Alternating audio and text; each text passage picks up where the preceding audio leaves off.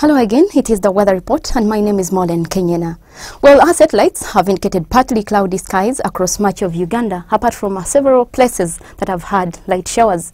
Now the problem is that we still have a tropical cyclone, Joalen, which is persisting over the Indian Ocean, and because of this we're seeing a slight reduction in wet weather activities. Nevertheless, we still have a push from the Congo air mass towards the western sector of our country. But of course we are monitoring these pressure systems and also the movement of the rain belt, and from that we've come up with a forecast for Monday, which indicates pretty sunny conditions across the eastern sector, and also for central we're forecasting sunny intervals, and the rest of the country we hold on to light showers.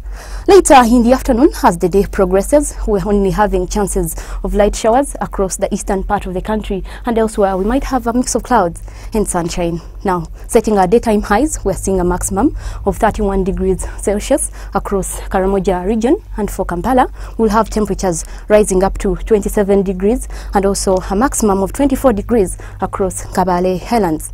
Now, focusing our attention on the Africa map, we can see that we're forecasting thunder showers across Kigali, and we might have heavy showers across Lagos, though we're forecasting cloudy conditions across Luanda, and most of these other cities are likely to have sunny conditions.